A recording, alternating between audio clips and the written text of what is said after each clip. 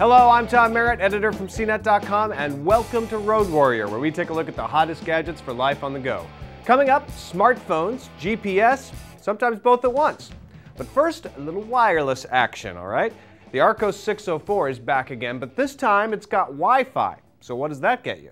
Throwing the Wi-Fi in here really expands this thing, and it's a pretty easy system to use once you get to learn it, especially because of the touchscreen. Now we have CNET.com showing on the screen. You can zoom in, magnify, do all sorts of things. Really, I think the battery life is going to be an issue. 14 hours for audio, 4 hours for video.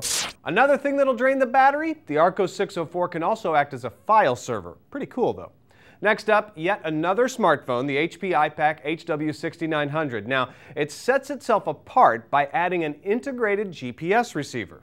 So you can actually use this as a GPS device and get driving directions and pinpoint your location as you're driving around. It also, in addition to GPS, it has Bluetooth and Wi-Fi radios, so you can use it to surf the web and connect to headsets and Bluetooth printers and things like that. Bonnie warns it's a little awkward to use as a phone, but it's got great features for the Road Warrior.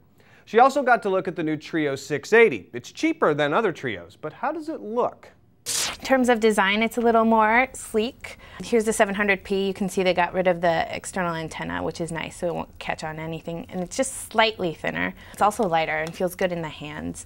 It has this nice touch screen here, which is an advantage it has over the Motorola Q and Samsung Blackjack. The keyboard is a little cramped though, so we prefer the Qs over that. It's available for singular, but Palm will also offer unlocked versions as well, but no Wi-Fi.